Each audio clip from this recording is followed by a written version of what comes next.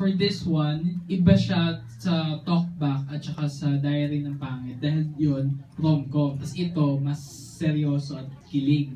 So, yun nga, how do you define yung pagiging serious and kilig at the same time? Dahil parang, ang medyo, parang heavy drama ba siya? Or, paano mo rin ba i-define ang may papasok ang kilig sa panahon na napaka-dramatic na scene?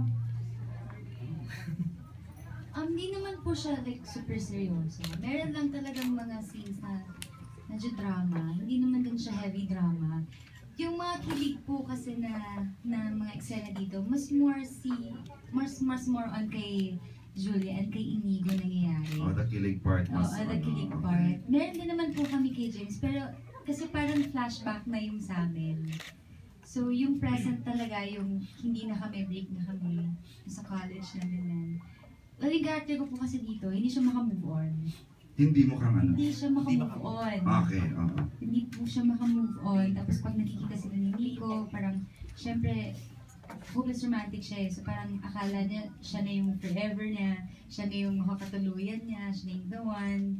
Ganun. Yun po, parang nasasaktan pa rin siya pag nakikita sila or kung naalala niya. Hindi siya makalimutan eh. Okay. Did she answer your question?